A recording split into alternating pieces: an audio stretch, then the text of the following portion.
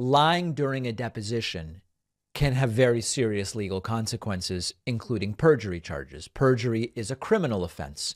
It can result in imprisonment. It can result in fines. But of course, remember, proving perjury is very difficult. This is why, I mean, listen, you and I know people lie all the time under oath in court. They say things that aren't true.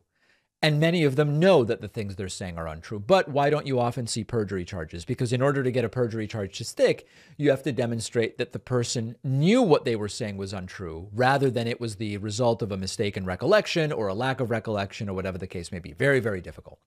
The other issue with lying during a deposition is that you can be held in contempt. This is all so unlikely to happen to Trump, but it is, again, more of Trump's dishonesty, more of Trump's inability to just shut his mouth